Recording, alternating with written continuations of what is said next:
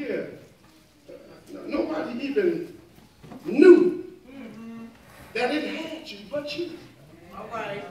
I mean, you come to church every Sunday, look at your best, smiling, speaking to everybody, hugging everybody, loving everybody, helping everybody, and encouraging everybody, and yet here it is. Your heart is broken. You're about to lose your own man. And you say to yourself, if I could just get to the house of God, because can't nobody get me through this. But God, I mean, you done been hell to hell and back. It seems like you get out of one thing, here's something else waiting on you. You get out of that, here's something else waiting on you. Get out of that, here's something else waiting on you. Get out of that, here's something else waiting on you. But see, out of nowhere, God just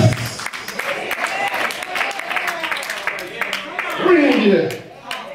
Seems like you get one shut-off notice, take care, here come another shut-off notice. I ain't the only one having it.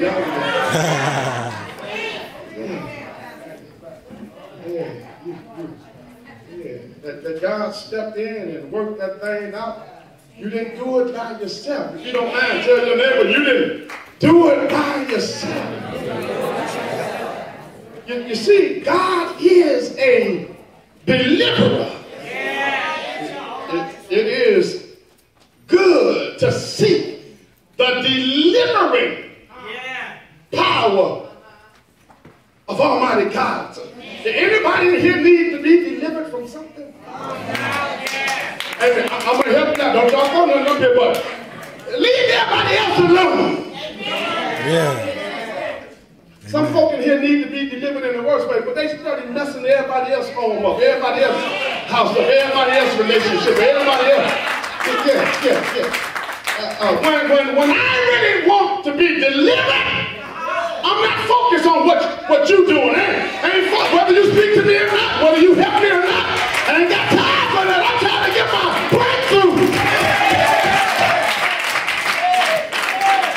Go ahead. I've been sorrow and sad and head bowed down, been depressed, been frustrated, been fatigued for a long time.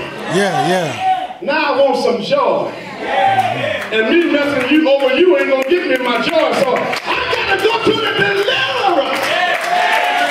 Well, you don't hear me. Tell him. Say it.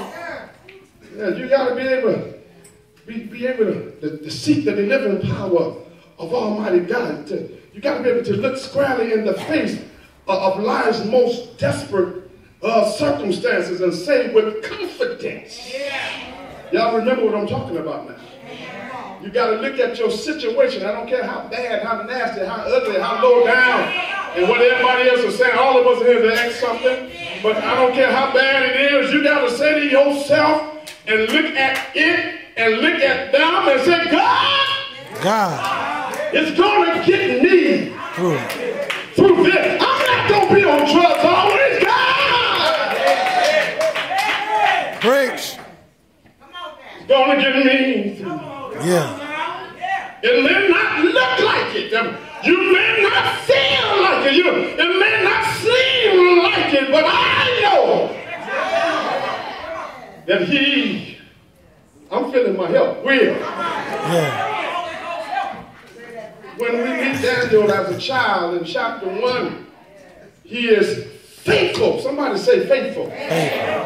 To God. And when we see him in chapter 6, that same pattern of faithfulness is still working. Yeah. It's still working. Even though he is now well advanced in years, when he was living in exile with no power, no place, no preference, no privilege, no position, when he was at the bottom, when folk were walking over him and on him and looking down on him. Watch this. When Daniel had nothing, broke out the joke, he still was faithful to God. Yeah. And when the sun rises on him in chapter 6, after many ups and downs, setbacks and advances, disadvantages and disappointments, we discover Daniel still being faithful to God. I'm going to park right there for a minute. Uh-huh. If there is one thing that God desires from us as a people of God, it is that we will be consistent, faithful. Not periodically, not spotty, sporadic, but faithful. Mm-hmm.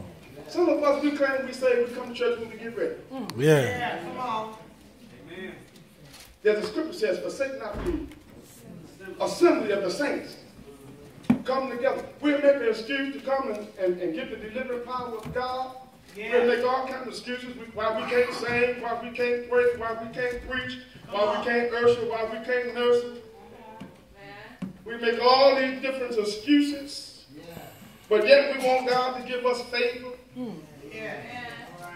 Come on, help me somebody. We want God, every time we pray, we want God to turn it around, work it out. We can't wait till I'm the next in line. For what? Yeah.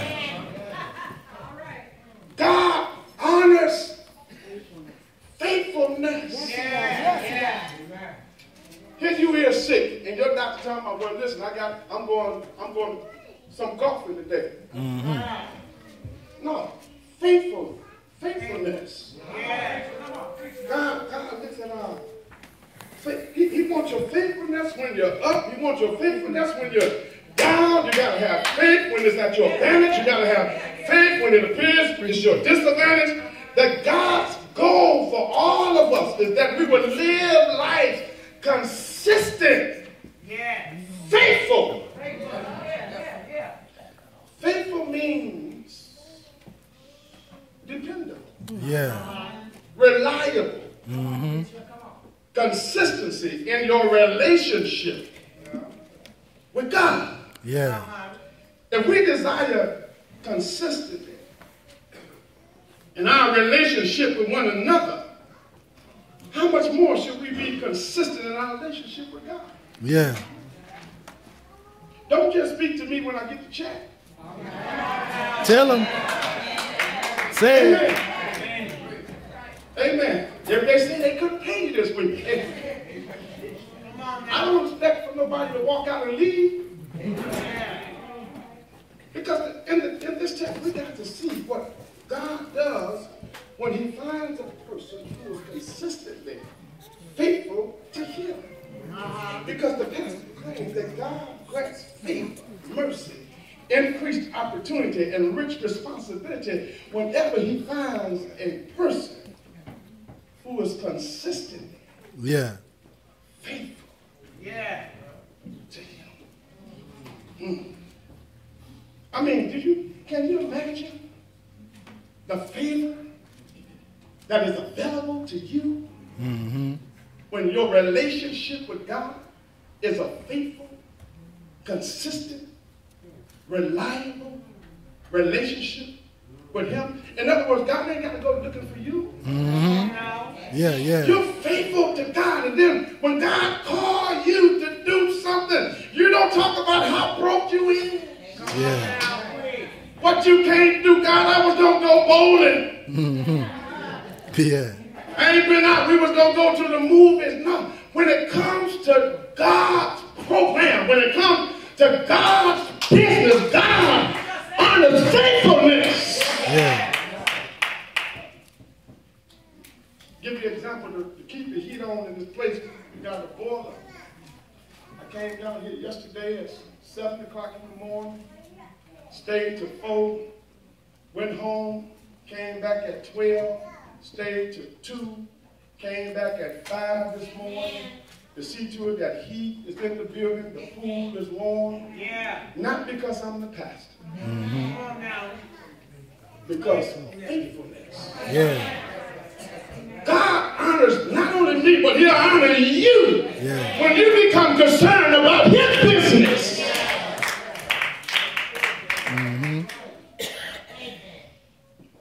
I thank God Preston ain't got a wife, but she wouldn't have one today. Every step of the way, I text Preston. Say it. That's the guy to do the video, but he'll come with his camera. I said, man, put that phone down. Tell it. Faithfulness. Faithfulness, faithfulness, faithfulness. Touch the person next to you, tell them to wake up these clothes. Wake up these clothes. Y'all look like y'all tired of me. I'm tired of y'all. Amen. Ain't no need of man with it. They got Bobby putting on his coat. But look, Daniel was so faithful to God that signed a decree. If any man be caught praying to the capital G-O-D, he'll be thrown in the lion's den. They had a signed decree and made it out of a holiday to the king. King told them, if y'all find anybody that's praying to the big God, rather than praying to me, we gonna cast him in the lion's den. But y'all know Daniel was faithful. He kept right on praying. Sometime when the devil put a lot of pressure on, make your situation worse than what it is. It's a good thing to know that you can always go to God in secret prayer. Yeah, I don't know how y'all feel about it, but you don't always have to pray with your eyes closed. Because a whole lot of y'all got your eyes closed. You're really asleep. Say it. Yeah. Wake up. Yeah, but Daniel kept on praying. And you know the devil would always send a buddy, a friend, somebody you're close with, your ex-boon coon. And was his friend, and he had to be the one to serve Daniel the bad news. And the Bible says that they went and caught Daniel praying and commanded that he'll be thrown in the lion's den. And the Bible says that when his friend threw him in the lion's den, the Bible said that his friend tried to go home. And you know that when you're trying to do somebody harm, when you're trying to hurt somebody, and you know in your heart what you're doing ain't right, it'll worry you to death. The Bible said that his friend,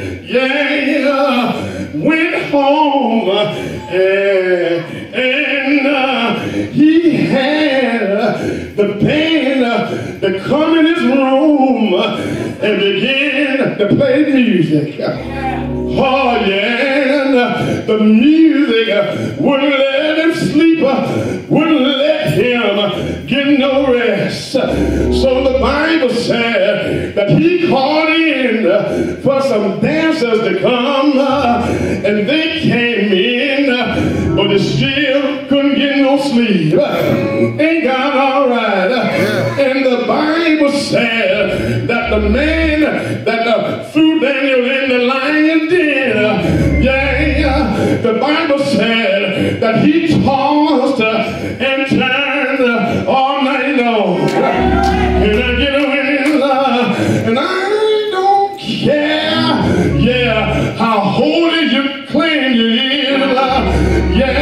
Whenever you mistreat somebody and do somebody wrong, you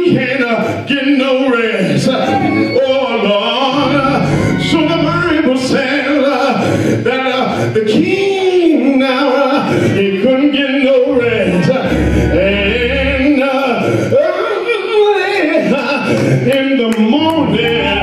I guess I'll preach to myself. In the morning, the Bible said that the king got up and made his way to the lion den. Oh Lord, and the king thought by now that Daniel would be dead.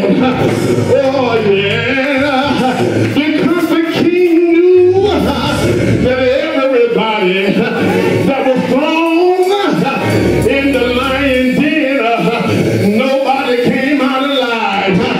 Ain't God all right? But I wish y'all would help me say, but God, ain't God all right?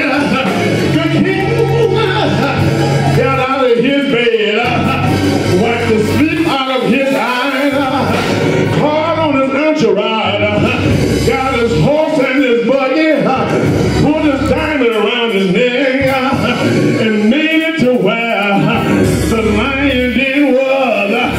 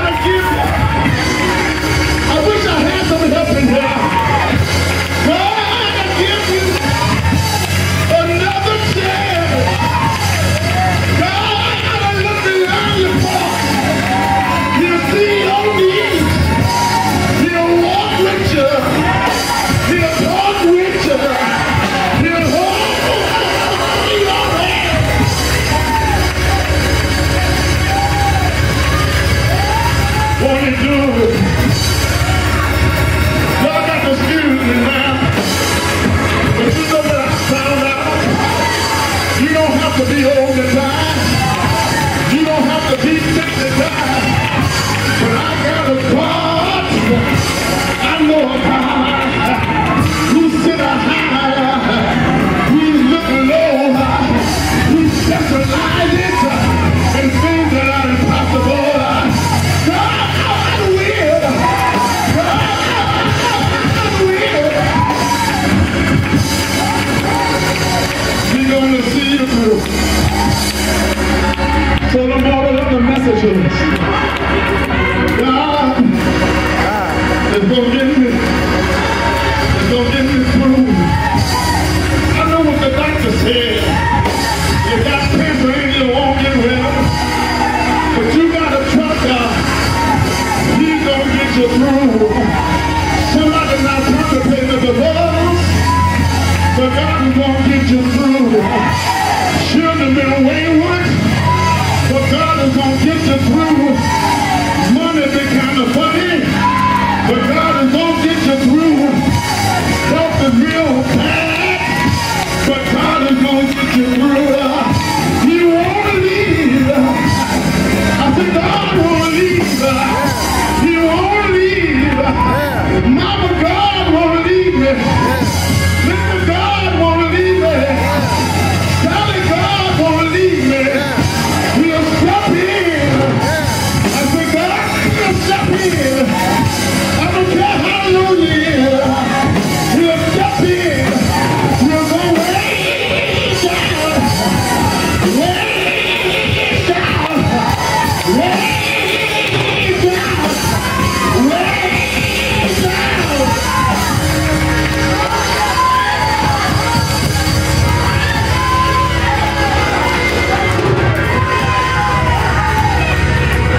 Y'all gotta forgive me. When I was at the bottom, I said I was at the bottom. But you know what God did for me? He left the heaven, came all the way down, went through hell, took the key from the devil, took the stain out the death, robbed the grave of his victory, just to pick me up. He turned me around, placed my feet on higher ground, every now and then, and since that day, I've been up, I've been down, but I've been running for Jesus, and I ain't tired yet. Don't know about y'all, but I'm gonna see him at the finishing line. Sickness in the body, but I'm gonna keep going. Trouble in my home, I'm gonna keep going. Money is funny, I'm gonna keep going. At the finishing line, I wanna hear him say,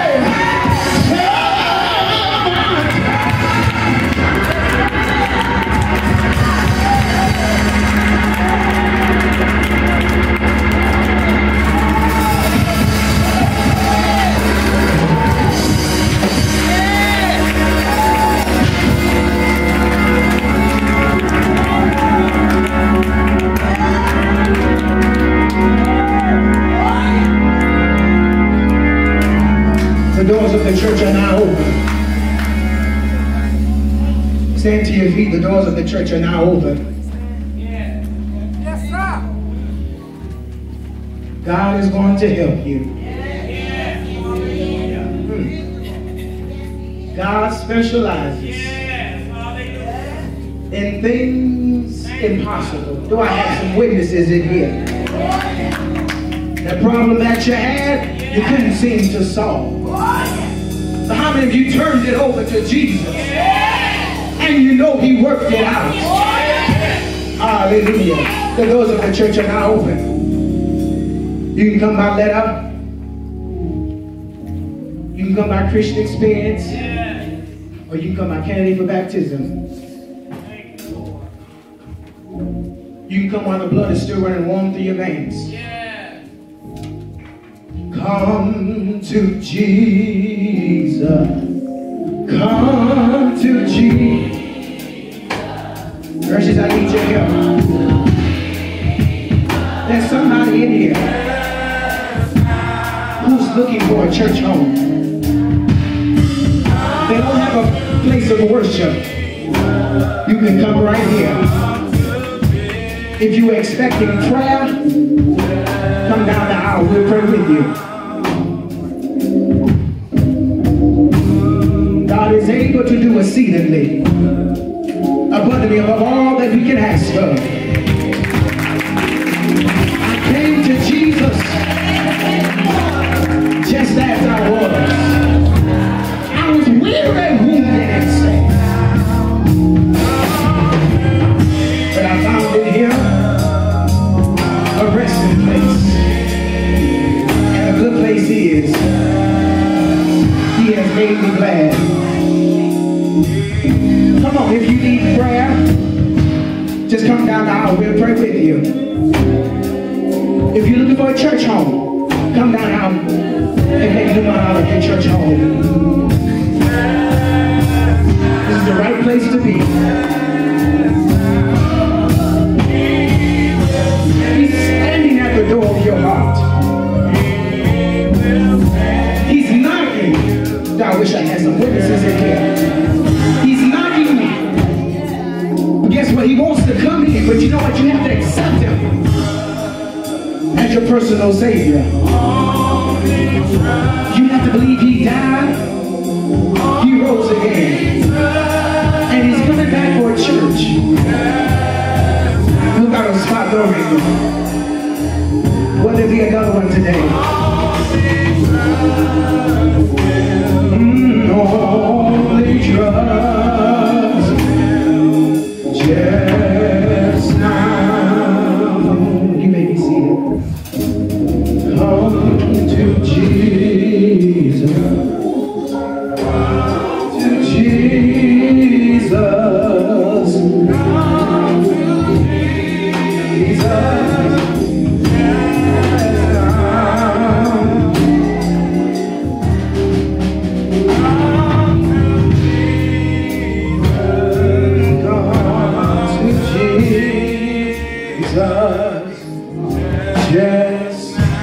Amen. Let's give God a hand clap of praise. God is awesome on today.